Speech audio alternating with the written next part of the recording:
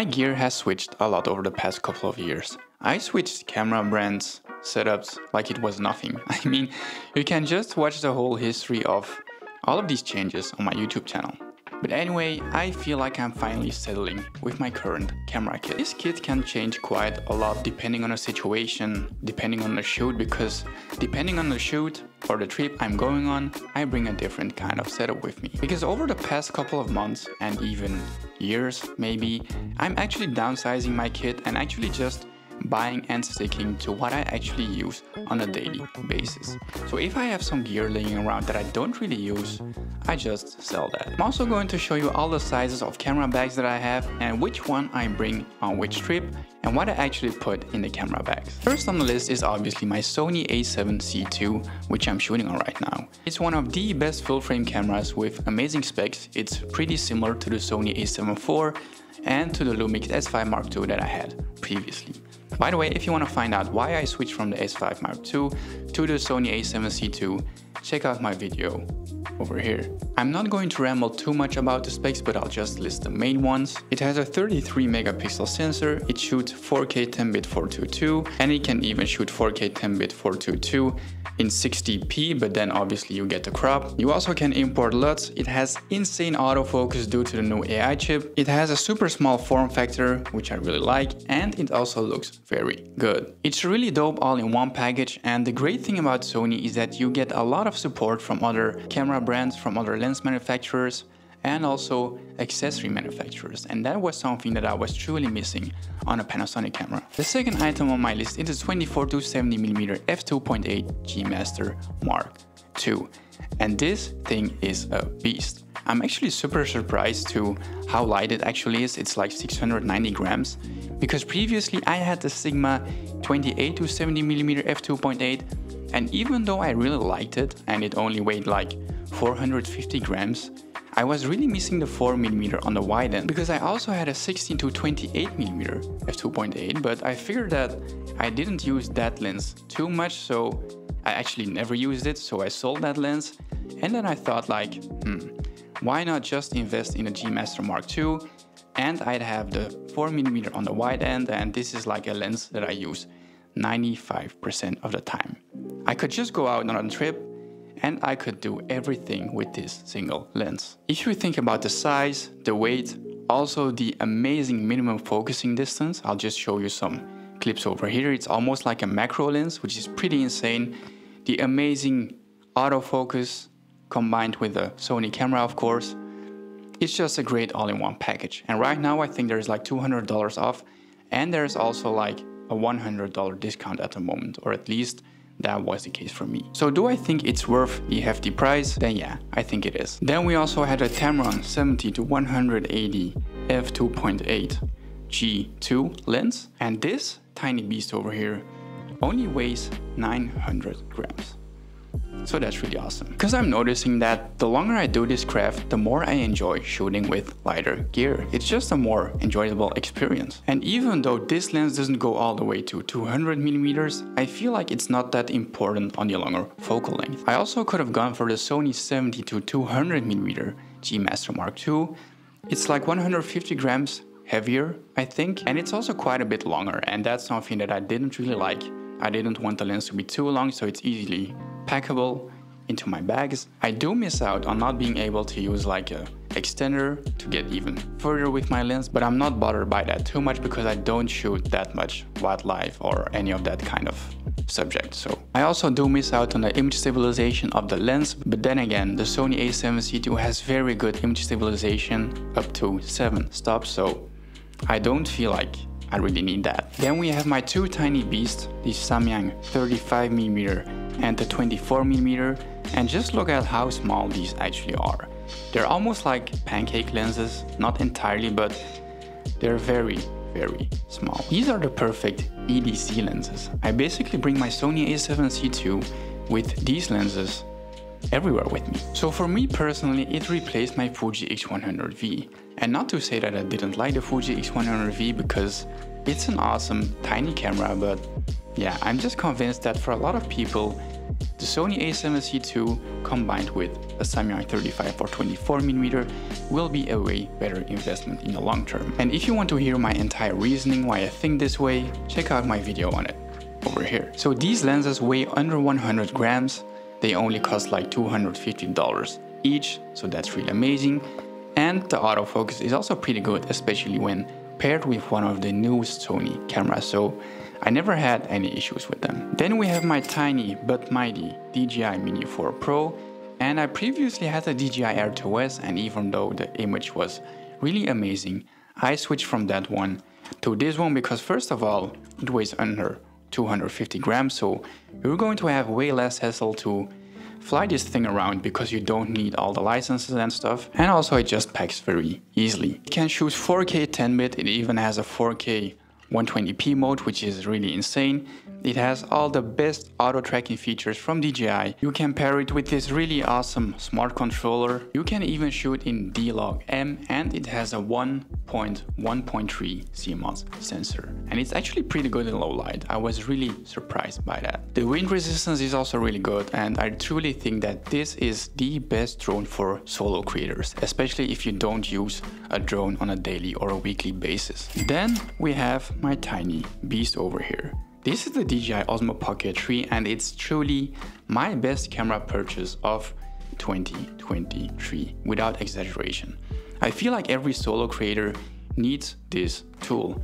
It's just truly amazing. It's a perfect vlog and B-roll camera. It can shoot in 4K 10-bit up to 60 frames per second. It has amazing auto tracking features, and due to this tiny size, you can get some really unique shots with it. You can get some amazing color grades out of it because it shoots in D-Log-M as well. It's super good in low light due to its 1-inch sensor, and it's super packable because I can easily put this into the pocket of my jacket, which is really awesome. By the way, if you want to see my full review on the DJI Osmo Pocket 3, you can check it out over here. So I recently bought the DJI Osmo Action 4, and I've never been a huge fan of action cams. In the past, I would have just used these for like POV photography videos for my YouTube channel, and I always had GoPros.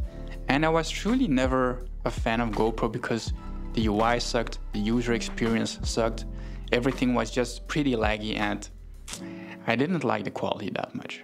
After that, I got the Insta360 X3, and even though it's pretty cool, I feel like the 360 feature is kind of gimmicky and the quality is even worse. So that's why I got the DJI Osmo Action 4 again, because I wanted to do some POV photography videos again, and if I'm planning to go on a holiday, I want to have some pretty good underwater shots, and that's what this tiny beast can do because it has this tiny sensor which helps you auto balance your footage, and it's pretty reactive. I can easily connect it to the DJI Mimo app, same with the DJI Osmo Pocket 3, and this has the same type of sensor as the DJI Mini 4 Pro. And having everything from DJI is just super nice because you have similar colors, you have a super awesome workflow, and everything will just match together perfectly. So that's kind of what I'm trying to do right now, stick to only two systems. So the Sony system and the DJI system. For camera accessories, I have the Atomos Shinobi, and it's a great all-around monitor.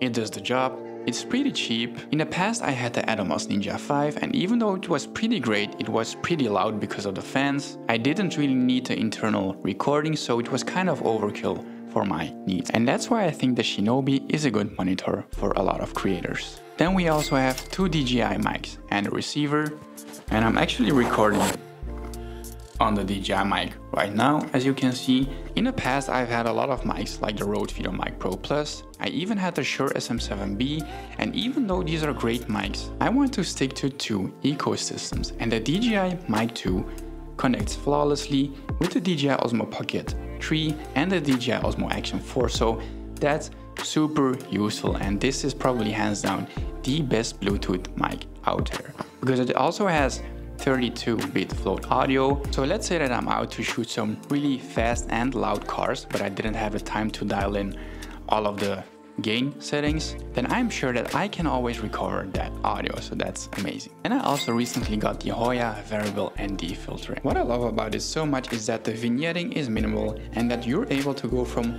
1.5 stops to 9 stops with just a single filter, and this is something that I haven't seen on another variable ND filter personally. Because for most of them you have to get two different filters. One of them that goes from 1 to 5 stops and the other one that goes from 6 to 9 stops. So this saves you a lot of time and a lot of hassle. And we also have the Earth circular polarizer, and this is a must-have for when you shoot a lot of colors or reflective objects, because it basically cuts down your reflections in your image. I also have the Tiffen Glimmer Glass 1, and this is a diffusion filter, similar to the Black Pro Mist filter, but it's a bit more subtle. Then I also have this really nice filter pouch from Nizi, which can fit 8 filters. Then we also have the Carbon Peak Design travel tripod, and even though I like it and the size is pretty nice, you can pack it really small, I think it's actually a bit overpriced. I'm sure that there are better price to value tripods out there in the market, especially since brands like SmallRig and Ulanzi made their own travel carbon tripod to compete with Peak Designs. And I also don't really like how you don't have the freedom to put your camera in any position you want because of these thingies over here. Then we also have the SmallRig multi-tool, and something like this is a must-have in your kit, especially when you rig out your camera from time to time. The next one is a Peter Lindgren UPO Tri-Charge fast charger, and I feel like this is a must-have in your camera kit. It can charge 3 batteries at the same time. It has place for 3 SD cards, 2 micro SD cards, and 3 CF Express Type A cards. It also has very nice LED indicators through which you can check the battery capacity, and you can also use your batteries as a power bank for your other devices. So this accessory basically is a solution to a lot of our creators' problems. And the inserts for camera batteries in camera bags are pretty nice, but you can't see which batteries are full and which ones are empty, so this is a huge solution for that. And we also have this tiny aperture MC with me. It's a super cool RGB light and it's magnetic, so that's really awesome as well. And I usually bring this on travels when I want to take like blue hour or pretty dark portrait photos of my fiance, for example. So it can get pretty bright, and it also has some pretty cool effects, like cop car, for example. I also have this pretty nice rope strap, which is actually pretty short.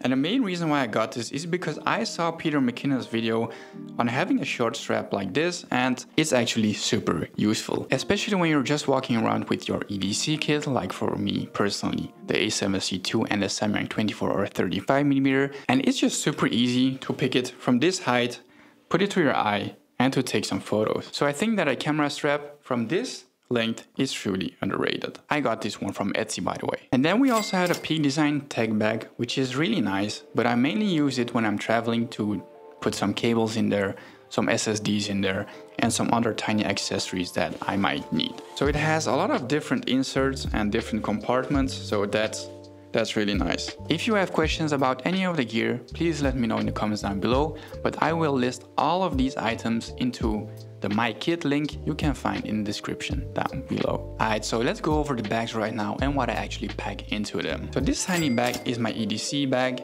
and it's basically what I take everywhere with me. And it's also the perfect small bag for when I'm on holiday and I'm just going to a restaurant, but I might see something nice on the way over there, then I could just easily store this away in this tiny bag. So something what I would put in here is the Sony a7C II, the Samyang 35 or 24mm f2.8, the DJI Osmo Pocket 3, and a DJI Mic 2. My bigger sling bag is for most of my YouTube trips. So what I would put in here is the Sony a7C II, the 24 to 70mm f2.8 G Master Mark II, and I could add, for example, the Tamron 70 to 180, or instead the DJI Mini 4 Pro.